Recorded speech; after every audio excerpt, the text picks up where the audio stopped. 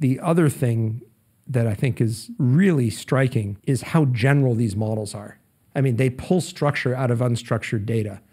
And so it doesn't matter what field you're in, if there's structures in there, the models, and you have the data, the models can go and find it, and then you can use it. And so it's not just impacting or affecting the field of AI research, it's affecting most fields. If you look at the historical stack, and you know this as well as I do, you have the CPUs and they have an instruction set, and then there's a compiler and an assembler and a linker and a loader and then a programming language. And there's all these layers that we've built to be human interpretable. And then we use tools to translate from one layer down to the other. But all those are kind of ad hoc things that we've built by hand over many decades.